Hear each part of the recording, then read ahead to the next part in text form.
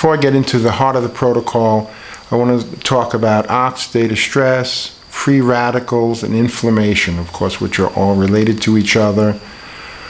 Some of the greatest doctors who are still walking around this planet have investigated these things.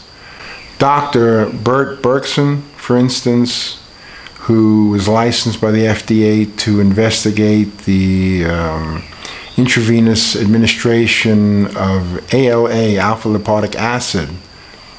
He's done some excellent work, and we see that these things, the inflammation like diabetes and disease of the pancreas, when the oxidative stress is hitting the pancreas more than other organs, then you'll naturally end up with disease that suggests diabetes.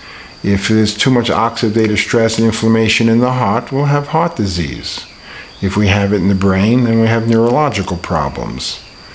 So this is a central issue that we need to address. We need to bring back down the inflammation. So how do we do this? How do we really nail down a universal, concrete way of approaching these problems that's independent of our opinions? Now, many doctors have been looking for alternatives.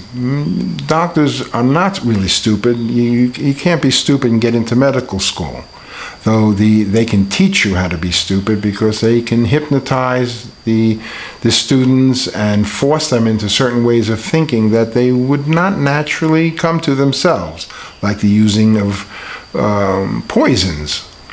What we're going to do is find the substances that we can turn to that are going to help our patients all the time.